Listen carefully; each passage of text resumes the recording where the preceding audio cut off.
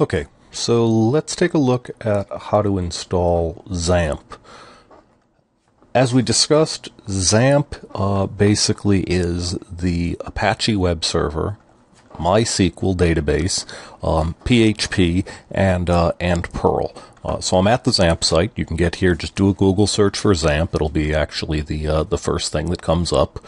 And I'm just going to scroll down here to XAMPP for Windows. Okay, so when I click on that, basically takes me to this page. Now from here, again, we're going to scroll down a bit. And what we're interested in, recall, is the XAMPP USB Lite. Okay, you definitely want this because you want to install it on your USB drive, your flash drive. Okay, so I'm going to go ahead and click here, and it gives me all the different options for the various things that, the various ones that I can download. You can certainly download a zip file. I tend to like 7-zip. That does require it. You're going to have to Google 7-zip and install it, but either way, that's fine. So you can download those and save it to whatever location you want. Eventually, you'll need to then extract that, preferably to your desktop. Okay, so now if I come here, you'll see I have XAMPP, the extracted XAMPP sitting on my desktop. Okay, once I've extracted it here, what I'm going to do is that I actually want to put that onto my flash drive. So here's my flash drive here. Now I'm just going to drag this over onto the flash drive. Now, depending on this is actually a really good test of the speed of your flash drive as well as your USB system.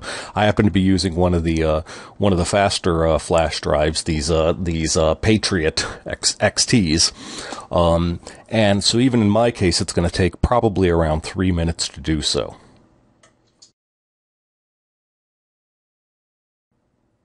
Okay. So thanks to a little movie magic, real time, that took me a little over 3 minutes. As I said, depending on your system, depending on the version of USB, I was using USB 3 there.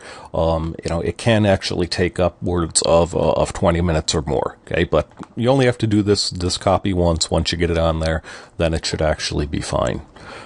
Now, once you put it on your flash drive, then what you're going to need to do is you're going to go to the XAMPP folder itself. And you're going to scroll down towards the bottom here. And you need to run this setupxampp.bat. Okay, this is going to set all of the scripts so that it knows where XAMPP is installed. So I just double click this. You'll see a window that looks like the following. Basically, kind of runs everything. And once you see your have fun with Apache friend XAMPP and press any key to continue, go ahead and hit a key. You're all set to go. Okay. At this point, you can go to xampcontrol.exe, double-click that. That will open up your window that looks like this. Go ahead and click Start for Apache. Now I'm getting a Windows security alert, so I'm going to allow this. That's fine. It will ask me for my password, for the administrator password.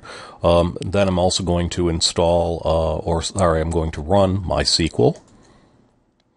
Okay, MySQL is running, so I have both of those running. Again, getting my little security alert, so I can go ahead and I'll click Allow Access once again. So now that those two things are running, I can go ahead and check what's going on with that, make sure that it is actually running properly. Namely, I can go here to localhost. When I hit enter, so when I first start up XAMPP, it's going to give me the option to choose which language. I'll choose English, and I should see something like this. Again, I can go to PHP info to check how everything is running there. I can also run PHP myadmin to verify that that's working. Again, PHP myadmin, the first time you run, it defaults to German. Just come into here, and you can change that to English, and you should be all set to go.